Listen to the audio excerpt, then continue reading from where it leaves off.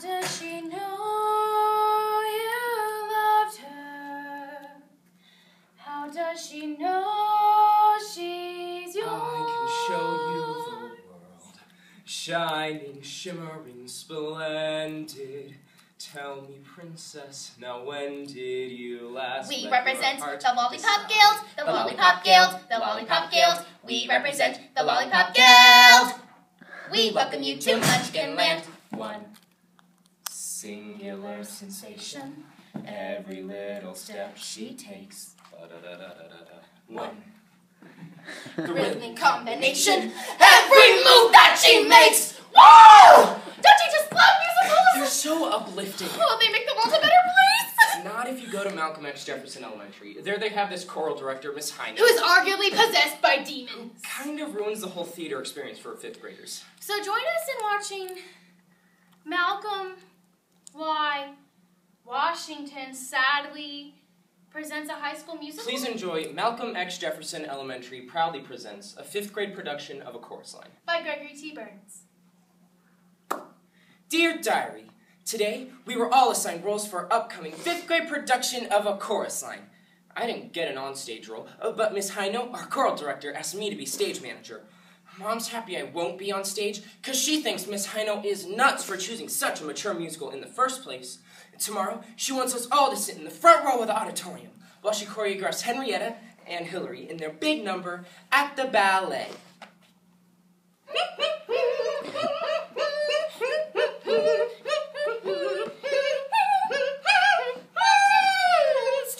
Stop. Girls, just stop. What's the matter, Miss Heino? Did we do something wrong?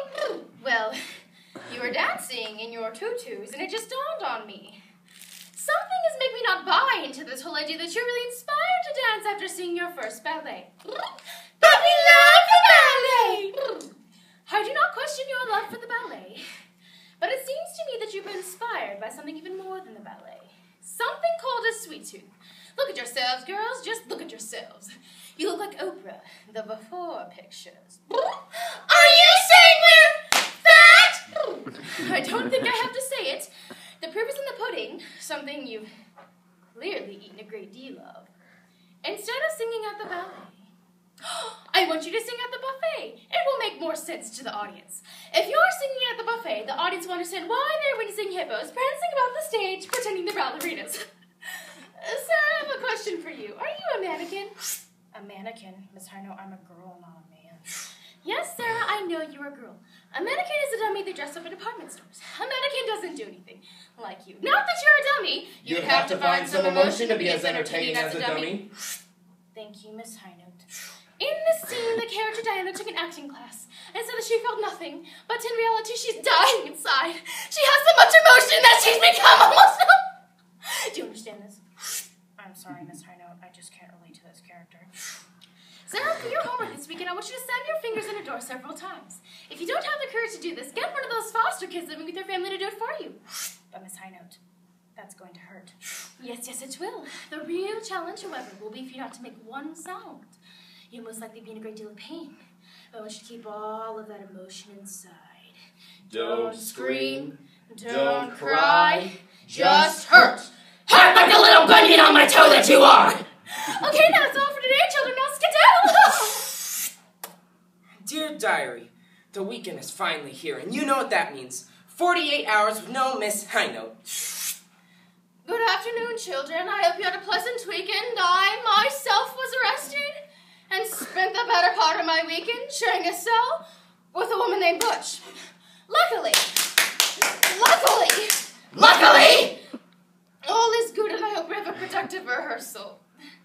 Sir, why does it look like your hand has arthritis? I did what you told me to do, and my foster brother Juan slammed the door in my fingers several times. He broke 4 of them. Did you cry? Yes, it really hurt. You're hopeless! I should recast you right now with an understudy! You're going to recast me? Doesn't the doctor normally do that? Don't be silly, you didn't break your hand, you broke 4 fingers. What a little diva you are. Besides, lucky us, we don't have any understudies. That is unless you start stage manager Douglas. I could definitely play the role Miss Heino. Shut up, Douglas! There's a reason you're given the arduous task of being the stage manager. I never wanted to hear you speak. Ever. Dear Diary, Miss Heino thinks we have potential, so she started pulling out all sorts of weird acting exercises at rehearsals. Children, today we're working on the big Zack and Cassie scene. So, Rosary goes to the back of the auditorium. Maria right here. Now, Zack and Cassie had a past. They once lived together. Miss Hideout! Yes, Bertha? Are Zack and Cassie married? No, they never got married. Well, then that's a sin!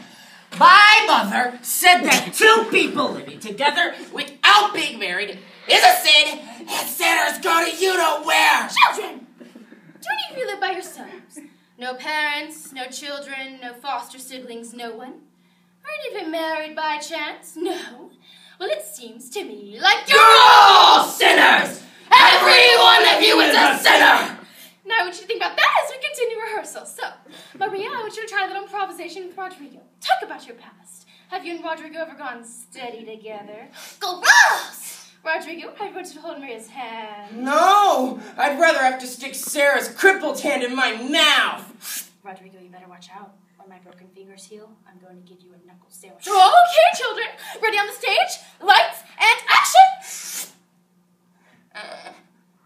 So, Cassie, what brings you to my audition? I want your dad's sack. I need to dance. All I need is music and a beer and a chance to dance for you.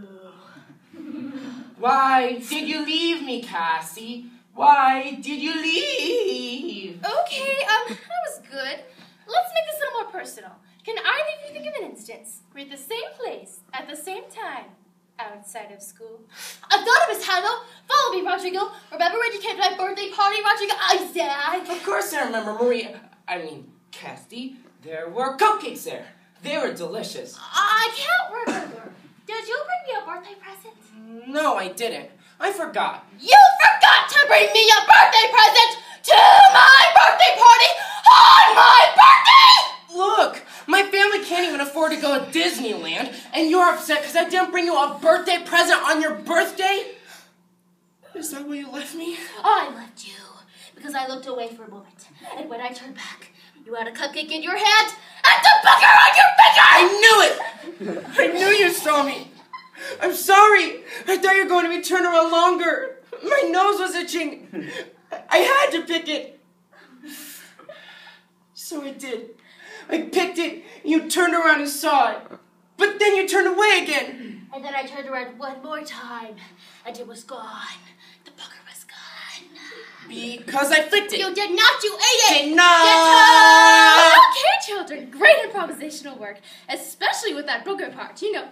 Some would say it's funny, but I say it's not. Dear Diary, yesterday afternoon, Miss Heino went crazy, and the police were called and everything. It all started at our final dress rehearsal. I thought everything was going great, considering we were basically a bunch of fifth graders trying to put on a show originally intended for adults, but then the little things started happening. Sarah had too much emotion, started bawling on stage. Then Rodrigo started flicking boogers at Maria during the big Zack and Cassie scene. Then this big lady stormed into the auditorium looking for a little songbird. Miss Heino called her a two-timing cellmate, grabbed Alice's crutches and screamed, "But I'm going to cut me with this crutch!" and started hitting the lady as hard as she could. Then Violet ran to tell the principal, who called the police, who had a really hard time getting the crutch away from Miss Heino. Then the woman named Butch said she was going to press charges. The last thing we saw was the police taking Miss Heino out in handcuffs, and our principal telling us our show had been canceled. But then today, Miss Jones introduced us to our new choral director, Miss Helen Wheels, who told us how sorry she was our show had been canceled, but she wanted to announce auditions for our new spring musical. Rent.